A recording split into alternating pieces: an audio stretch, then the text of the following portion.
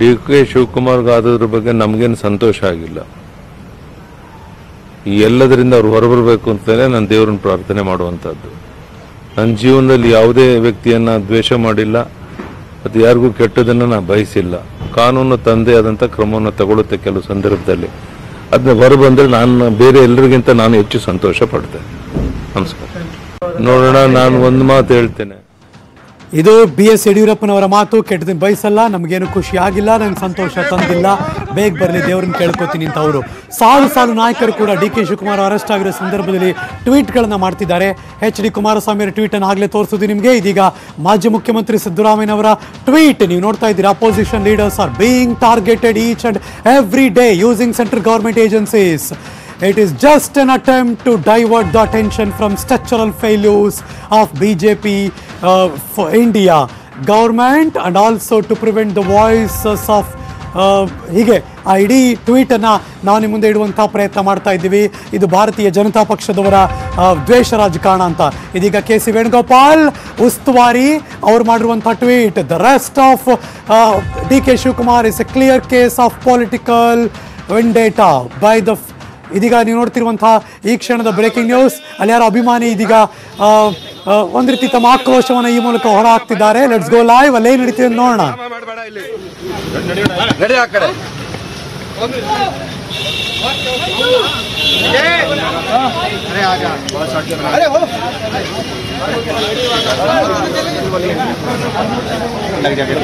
Team लगा लो ना और एकदम दूसरे गेट से जाके बोल रहे हैं.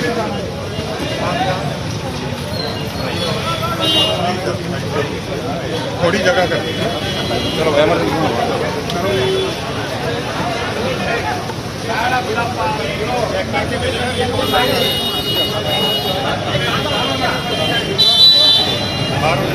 ಈ ಕ್ಷಣ ನೀವು ನೋಡ್ತಿರುವಂತಹ ಬ್ರೇಕಿಂಗ್ ನ್ಯೂಸ್ ಮತ್ತು ವಿಜುವಲ್ಸ್ಗಳನ್ನ ನಾವು ನಿಮಗೆ ತೋರಿಸ್ತಾ ಇದ್ದೀವಿ. ಇಡಿ ಕಚೇರಿಯ ದೃಶ್ಯಾವಳಿಗಳು ಇವಾಗ ಮತ್ತು ಕೆಲವೇ ಹೊತ್ತಿನ ಮುಂಚೆ ಡಿ.ಕೆ. ಶಿವಕುಮಾರ್ ಅರೆಸ್ಟ್ ಮಾಡಿ ಕರ್ಕೊಂಡು ಹೋಗ್ತಾ ಇದ್ರು. ಅವರ ಬೆಂಬಲಿಗರು ಕೂಡ ಒಂದು ರೀತಿ ರೊಚ್ಚಿಗೆದ್ದಿದ್ದಾರೆ, ಅಸಮಾಧಾನ ವ್ಯಕ್ತಪಡಿಸಿದ್ದಾರೆ. ಶರ್ಟ್ ಅನ್ನ ಈ ಕ್ಷಣ ಬರ್ತಿರುವಂತಹ ಬ್ರೇಕಿಂಗ್ ನ್ಯೂಸ್.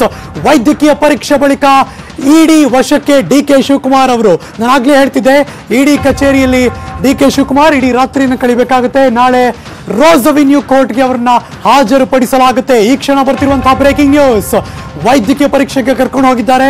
ಪರೀಕ್ಷೆ ಮುಗಿದ ಬಳಿಕ ಇಡೀ ರಾತ್ರಿ ಇಡಿ ಕಚೇರಿಯಲ್ಲಿ ಡಿ.ಕೆ. ಶಿವಕುಮಾರ್ ಅವ್ರನ್ನ ಇರಿಸ್ಕೋತಾರೆ. ನಾಳೆ ರೋಸ್ ಅವೆನ್ಯೂ ಕೋರ್ಟ್ಗೆ ಅವರನ್ನ ಹಾಜರುಪಡಿಸ್ತಾರೆ. ಡಿ ವಿಶೇಷ ನ್ಯಾಯಾಲಯ.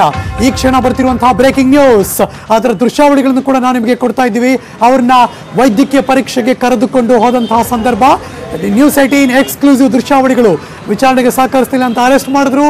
ಜಾರಿ ನಿರ್ದೇಶನದ ಅಧಿಕಾರಿಗಳು ಅವ್ರನ್ನ ಅವ್ರ ಆಫೀಸಿಂದ ಮೆಡಿಕಲ್ ಟೆಸ್ಟ್ಗೋಸ್ಕರ ಕರ್ಕೊಂಡು ಹೋದ್ರು. ಅಲ್ಲಿ ಮೆಡಿಕಲ್ ಟೆಸ್ಟ್ ಅನ್ನು ಮಾಡಿಸ್ತಾರೆ. ಅದಾದ್ಮೇಲೆ ಮತ್ತೆ ಅವರ ಆಫೀಸ್ಗೆ ವಾಪಸ್ ಕರ್ಕೊಂಡ್ ಬರ್ತಾರೆ. ಅಲ್ಲೇ ಇಡೀ ರಾತ್ರಿ ಕಳಿಬೇಕಾಗುತ್ತೆ. ಅದಾದ್ಮೇಲೆ ನಾಳೆ ಬೆಳಗ್ಗೆ ಅವರನ್ನ ಕೋರ್ಟ್ಗೆ ಹಾಜರುಪಡಿಸಲಾಗುತ್ತೆ. ಇಷ್ಟು ಈ ಕ್ಷಣ ಬರ್ತಿರುವಂತಹ ಮಾಹಿತಿ ನಿಮ್ಮ ಗಮನಕ್ಕೆ.